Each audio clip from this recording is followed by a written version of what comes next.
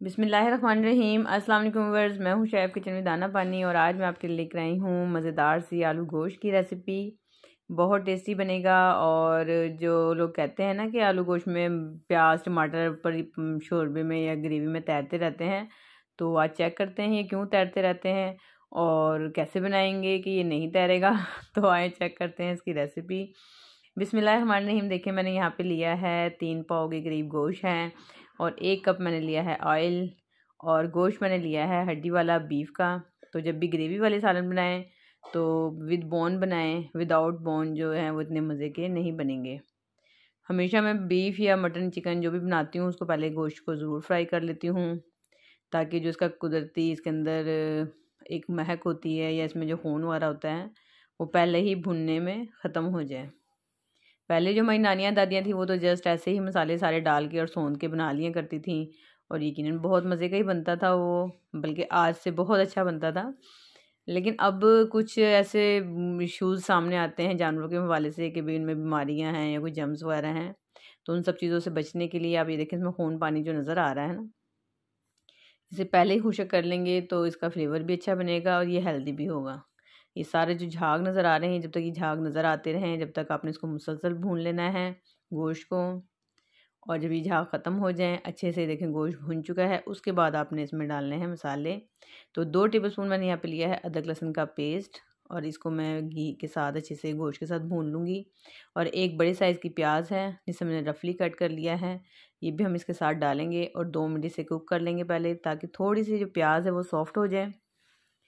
उसके बाद मैं इसमें डालूँगी बाकी मसाले। तो साथ ही यहाँ पे देखें, ये देखें अच्छे से जो प्याज है ये भुन चुकी है। अब मैं डालूँगी इसमें 1 टेबलस्पून नमक। नमक आप अपने टेस्ट के अकॉर्डिंग कम या ज़्यादा कर सकते हैं।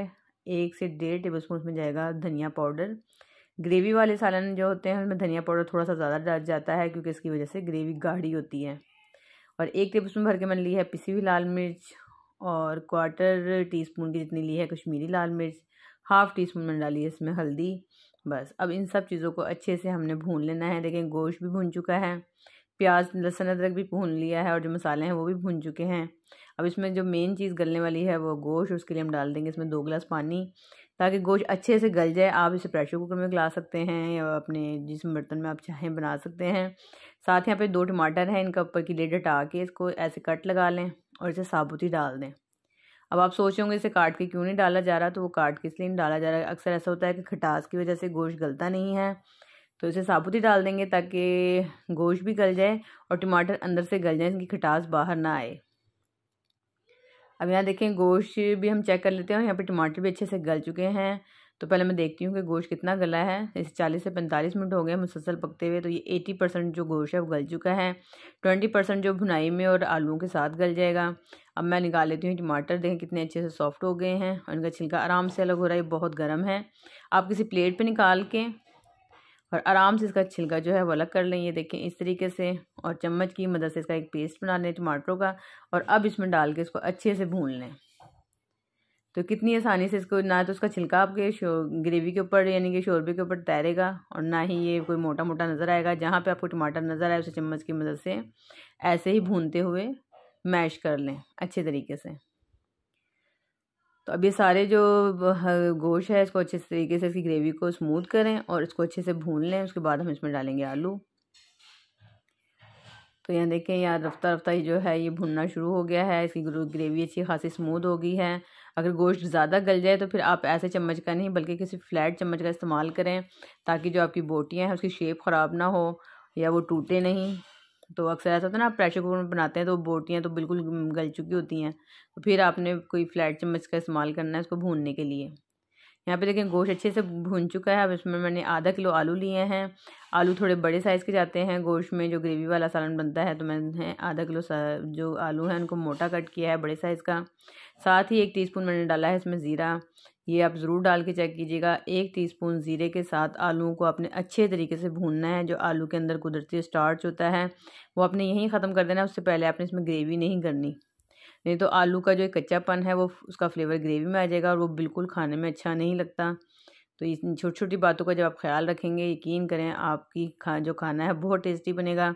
तो 2 गिलास के करीब मैंने इसमें ग्रेवी की है, आप अपनी मर्ज़ी से जितना ज़्यादा या कम कर सकते हैं। ये छोटी छोटी टिप्स का ख्याल रख करेंगे तो आपका जो खाना है वो बहुत टेस्टी भी बनेगा और लुक वाइज भी, और देखने में भी बहुत मज़े का होगा, खाने में भी। तो बस यहाँ पे देखें 5 से 7 मिनट मैंने आलूओं को अच्छे से पका लिया है। तो आलू आजकल नए आ रहे हैं, ये फटाफट ही गल जाते हैं। ये आलू हो गए हैं सॉफ्ट। साथ में इसमें डाल दूँगी हरा धनिया, 1 टीस्पून मैं इसमें डाल दूँगी गर्म मसाला, और चूल्हा बंद करके मैं थोड़ी देर के लिए इसे कवर करके छोड़ दूँगी, और उसके बाद में इसे डिश आउट करके दिखाती हूँ। ये गर्मा गर्म से मज़ेदार सा जो आलू गोश्त है वो तैयार है। यहाँ देखें कैसे धुआं उड़ाता हुआ टेस्टी आलू गोश्त है, और देखते ही इसको दिल कर रहा है कि खा लें। और इसकी ग्रेवी चेक करें कितनी स्मूथ है, ना तो इसमें कोई प्याज टमाटर तैर रहे हैं, और ना ही ग्रेवी इतनी पतली है कि इसमें यानी कि जैसे लगता है ना गोश्त अलग और आलू अलग और पानी अलग, ऐसा भी कुछ नहीं है। तो बिल्कुल स्मूथ इसकी ग्रेवी है। तो आप इस तरीके से ज़रूर बनाइएगा। वही मसाले हैं, वही चीज़ें हैं, कोई अलग से चीज़ इसमें नहीं डली। सिर्फ थोड़ा सा तरीका था जो सोचा मैंने आपको आज बता दूं आलू गोश्त कैसे बनता है सही तरीके से। तो रेसिपी पसंद आती है इसे लाइक और शेयर करो ज़रूर करा करें, और चैनल पे नए हैं तो चैनल को सब्सक्राइब भी कर लें, और साथ ही जो बेल आइकन नज़र आती है इसे प्रेस कर लिया करें ताकि हर नई वीडियो का नोटिफिकेशन आपको जल्द से जल्द मिलता रहे। और पुरानी वीडियोज़ देखनी है तो उसके लिए डिस्क्रिप्शन मौजूद है, आप वहाँ से देख सकते हैं। मुझे अपनी दुआओं में याद रखें। मिलती हूँ मैं किसी नई वीडियो के साथ। इसके साथ मुझे दें इजाज़त। अल्लाह हाफिज़।